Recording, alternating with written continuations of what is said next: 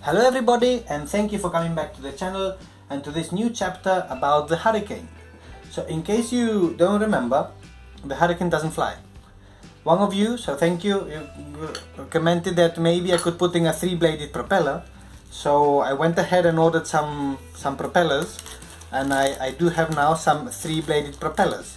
They're the same, from the same company, Sheen. I think they have these on the new Spitfire maybe, and on the Messerschmitt, I think.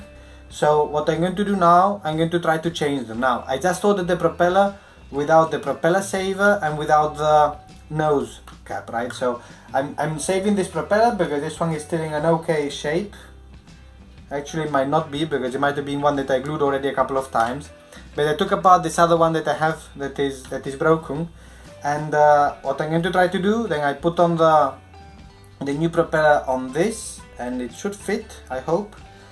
Then I managed to get the washer together, like it's a very, I don't think you can see it, but it's a small washer, and the point of this is to hold it in place because I do not have the nose hub for the 3-bladed propeller. Again, I don't know if you can see it, but this is for the 2-bladed propeller.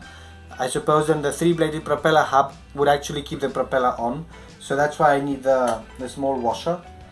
And with this then I can put on the screw,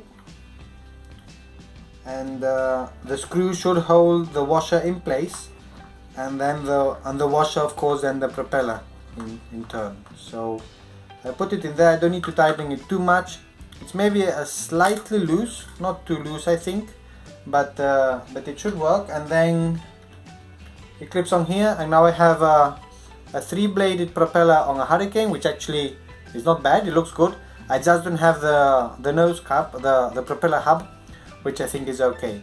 The good news is that I've already tried this setup on the P51 Mustang, and it does fly quite well. I can't tell if it flies better or not, but it does fly. So whenever I have the opportunity, I'll try again the Hurricane with a 3-bladed propeller. Let's see if now it has enough thrust to stay in the air. So thank you everybody for following along on this short one, and hopefully see you on the field at some point.